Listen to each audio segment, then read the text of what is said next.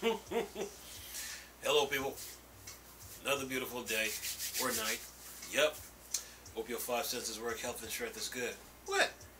What's up, gamers? What's up, Steam Deck fans? You know, Steam Deck Tribe, Steam Deck Nation, Steam Deck Universe, Steam Deck World, Steam Deck Legion. What's good? Steam Deck Mob. What's happening? And the Steam Deck Squad. And let's not forget about the Steam Deck rollers. Anyway, so Valve has hired legal counsel. Valve hired legal counsel in the Microsoft Activision merger case.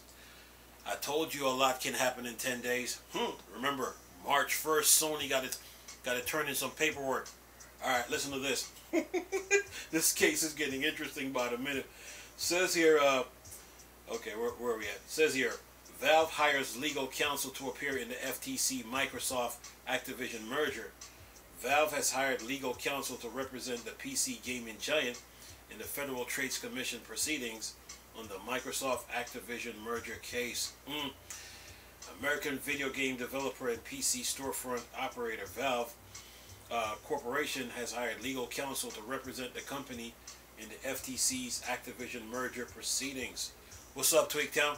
Anyway, it says here, the Federal Trade Commission case ledger confirmed that Valve will be a part of the FTC administrative lawsuit against the Microsoft Activision merger. The filing, which was signed and published on February 17, 2023, showed that Fox Rothschild LLP partner Kristen W. Braz will represent Valve in the FTC merger case. Valve will be included as a third party as it has not filed complaints against the merger.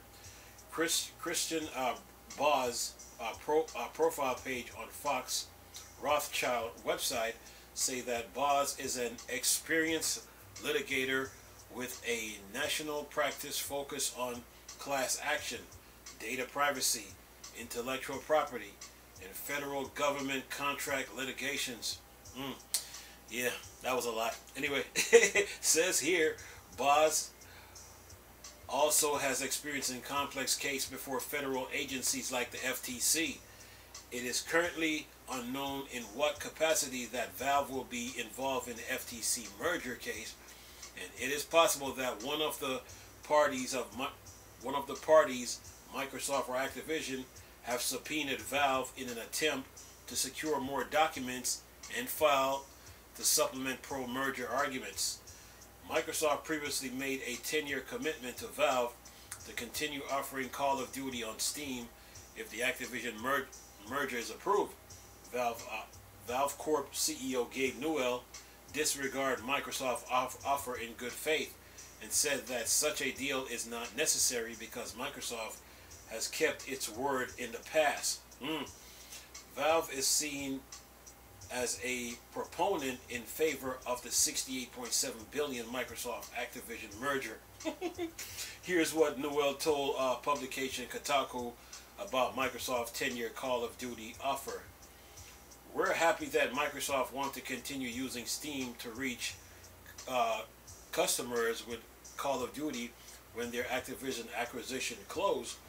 Microsoft has been on Steam for a long time, and we take it as a signal that they are happy with gamers' reception to that and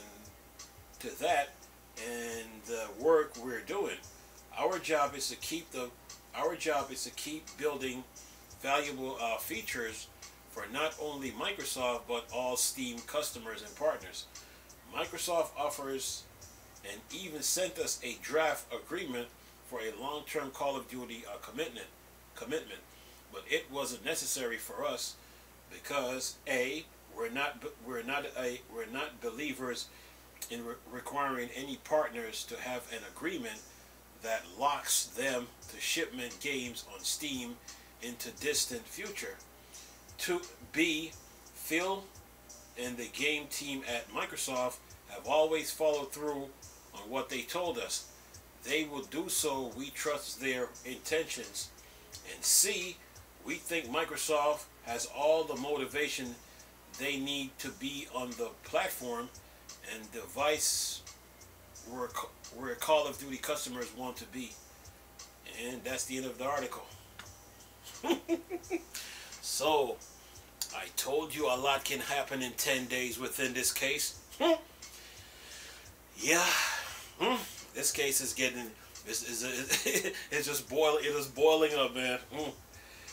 Yeah. Wow. This is gonna be a fight in the courtroom, man. This is gonna be a fight. Okay. Well,